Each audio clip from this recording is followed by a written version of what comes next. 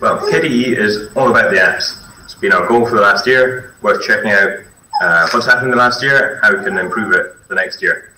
How do I control the site? First, worth asking, reminding ourselves why we picked this goal last year. Apps were always part of the KDE story. It was always part of the plan from day one when Matthias and the other ones started it. It was to create not just a desktop, but a suite of applications that went with it. A suite of applications that worked well together, looked good together, had the same usability, look and feel.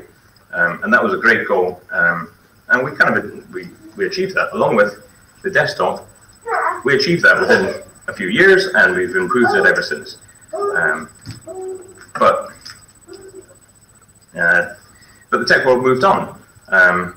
Turns out somebody rejected patch from somebody else, and then another desktop got started, and a whole bunch of other desktops got started, and that's freedom for you. And well, we never did monopolize the world in the way that Microsoft did, and that's probably not a bad thing. So other desktops came along, other application suites came along, other form factors came along. Of course, there were netbooks and web apps and smartphones, and other platforms came along. People used to be people hosted on SourceForge or KDE or a similar project, but now you just start a project on GitLab or GitHub or something. So there's no shortage of competition for people who want to make a free software open source app, no shortage of places they can do it, no shortage of communities that they can work with. And that's been fabulous for the open source free software world, but it's meant that we've been stuck a little bit in our niche, a little bit too focused on our apps being for KDE. And even when KDE became the community, and even when KDE became the people and the Plasma brand got separated out, there was still this mindset, both within our community and in the broader computing world, that these apps were for KDE, and if you weren't using Plasma, then they probably weren't that interesting to you.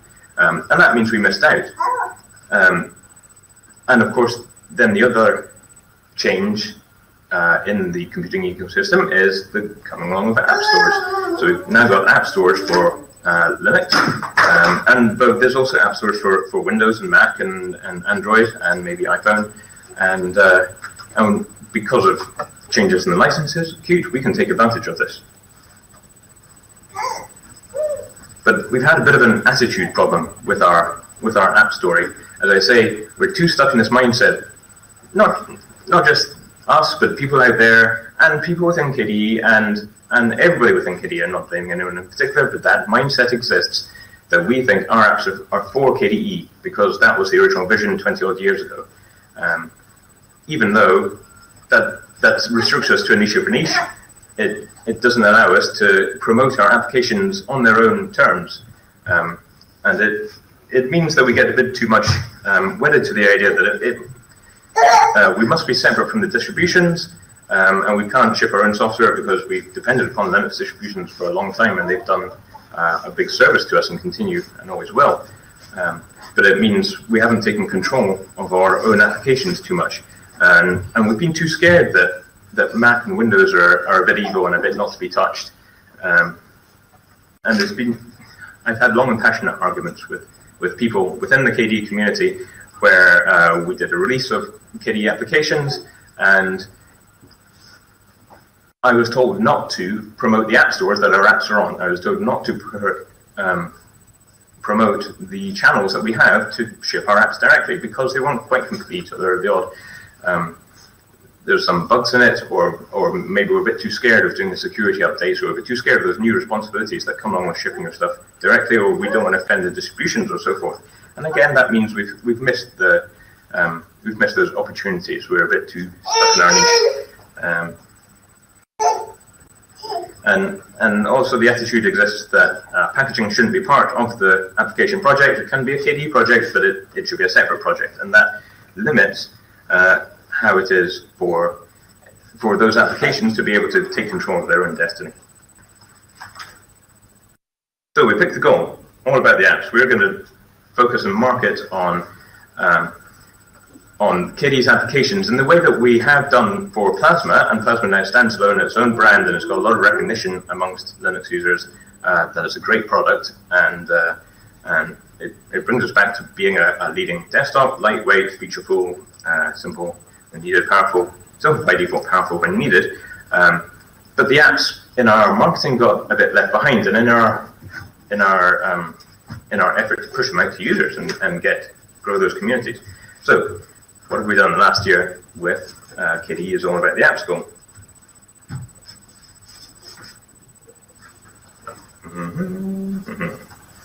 We had KDE Applications as a name for the 3-monthly, 4-monthly release, but then that duplicates that name. That branding was just a bit duplicated with the general concept of applications in KDE. If you want to talk about KDE Applications, which one are you talking about? So we debranded that because it shouldn't matter how it gets released for the end user, even for distributions. People don't care who makes those release tarbles. People care when there's a new version out and what those features are. So we debranded that. It's now just a release service, and it dumps tarbles every 4 months. And it means that changes can be made, like here on the KDE.org front page. Carl and others redesigned that to highlight some of our top applications. And some of those are part of that bundle, some of them are not. It doesn't matter. What matters is that we're promoting those now directly on our front page of KDE.org. And you can see some of our flagship apps here. Of course, Krita everybody talks about. KDE Live is wonderful.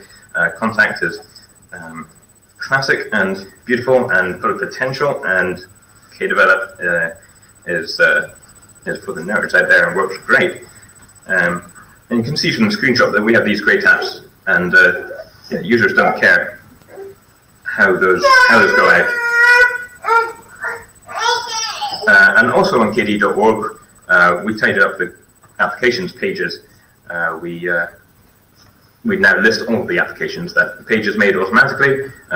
It's got a few bugs you can see in there, so that needs a bit of quality assurance. But we download those from the metadata files, AppStream, and AppStream means that we can control our metadata. This is pretty basic stuff, but it was a long time coming, where we say, here's a description, here's an icon that goes along with it, here's a screenshot, and here's when the releases are. So within these application pages, we've now changed that website or improved that website. So it now has an install on Linux button. You go there on Linux, it says install on Linux. You go on a different platform, it says install on Windows or whatever. That's using the AppStream URL. We were the first people to use that, I think, because it's not even a URL, right? So the specification was buggy. So we had a few fixes to make there. But then you can just click on that and it'll open up Discover or GNOME Software Center or whatever, open your application. And that application will pick the best method to install. And we as coders shouldn't have a strong opinion of what the best method to install is. That's for the user. And the user can decide what sort of packages or containerized formats are best for them. So you can see here on Krita underneath it has options to install on Linux, and that uses the AppStream URL, but also on the Microsoft Store and Google Play Store. But you can also see further down, it has release text. So when there's a new release, they can add it to that AppStream file. That then appears on this website, and it can appear anywhere else that can automate that and suck it away. It also shows how you download, do a direct download of Akademy files for Mac OS or Windows or get the source. So for the first time now, if someone goes, oh, there's a new release of Krita out, how do I get that? They can go to our website and they can get it. And well, I'll be using this as an example later on. Of course, everybody uses Krita as an example because it's a flagship app and does everything right. But it nicely gives a smooth experience to the user. Along with the debranding of the KDE applications, we did the monthly app updates. So we are actually doing some promotion of our apps. What's happened in the last month?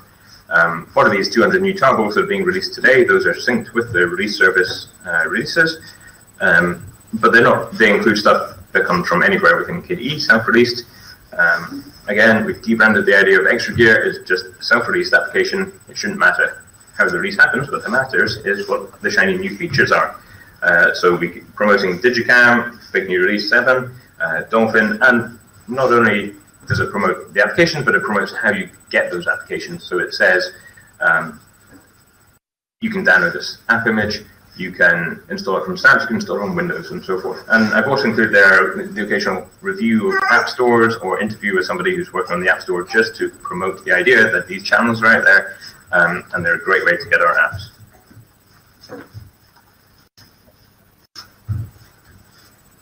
So to review all the channels out there and a great way to get our apps, how's my time doing? We've got 10 minutes, 15 minutes. Q&A will start with what? 1 minute to Q&A. What? I thought I had half an hour here. Well, so we've got the Snap store here. That's made by KDE Neon mostly, our stuff. But also other people have accounts there, and they've got a nice feature. We've got a tutorial coming up on Monday, and that has most of the applications in KDE. You can see where those packages come from, and you can see metrics on them. So that's one of the nice changes that you get from this stuff. So Krita has $42,000 installs. Ocular has also $42,000. Color Paint, 15,000 installs. Flatpak, you've got a load of applications there, and that's made by. They've got a talk later today, so go and see that. And in FlatTab, App Images by nature doesn't really have a store, but a lot of applications use that as a way to say, here's a trivial way to get our application, and they can take full control of that, so that's been quite popular with a number of them. Not just Linux app stores, but also package managers on Windows. Chocolatey is a package manager on Windows. People who manage lots of Windows machines, or they have to be particularly nerdy, they use that as a good way to get their software. We've got 3 or 4 applications, 3 listed here. On that store, and well, it's a good way to do some more. Do I need to stop now? Is there some Q&A now? If you'd like to start Q&A, I can start reading you the questions. Go for it. What questions we got? All right, so first question says, in the beginning you mentioned iOS as a possible target for apps. There is some interest in that target in the Maui project, IIRC, and also in KDE. Do we already have a system that could be reused for iOS, for example, Craft, or is something new needed? iOS is difficult. I don't know. Homebrew on macOS has worked quite well. That's for desktop applications. You're asking about mobile stuff. We brought Homebrew into KDE, so there's another package manager for Mac mostly, and that's now been successfully integrated into KDE. Mac, we've got a number of stuff made for Mac OS. So if you look on Binary Factory, there's quite a few made there, and those are listed on the download pages. I've got a slide in here about that's best practice on Apple's App Store. No results, possibly because it just smells bad. Maybe you can't put GPL stuff there. I don't know. Maybe nobody's had a strong interest. I did notice that LibreOffice is there twice, so it must be possible to put free software stuff there. And I'm pretty sure it's the same on the iOS iPhone App Store.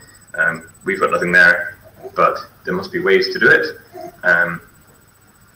And yeah, I'm afraid I don't know if Craft can build successfully on those. I don't know. I defer to Hannah and the others who do Craft for that. Is there another question? Yes. So next question, is it possible to have links to Android Play Store /Freud on the website, for example, for Itinerary or KDE Connect?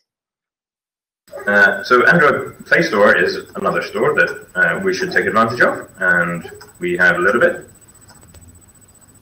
We've got half a dozen apps on there,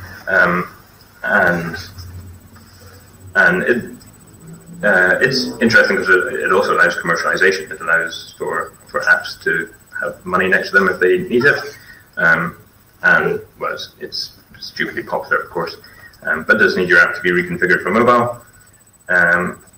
Is it possible to have links in the store? Yeah, I think it is. I think that slide I showed of Krita, did I have it? Oh, yeah.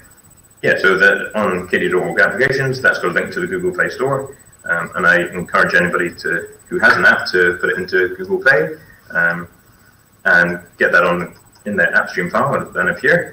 But I had in my New Year's not quite success slide F-Droid, which is another app store for Android, free software, so it goes along with all our ideals. But so far we've only got 2 things there that I can find, and it'd be great to have more things on F-Droid. Is there another question? Yes. Next question is KDE apps and the whole Linux itself. I'm not so sure about that, in quotes, still are not friendly with some graphic drivers like NVIDIA, sorry, not pronouncing it here, or something, which makes users have to install lots of things. So what do developers do to fix and improve this?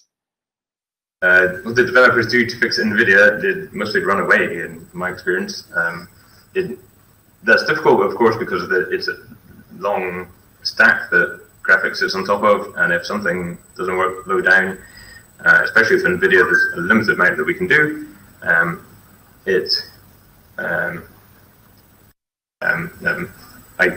On the NVIDIA laptop that I have, I tend to just use the Intel chip on it, unfortunately.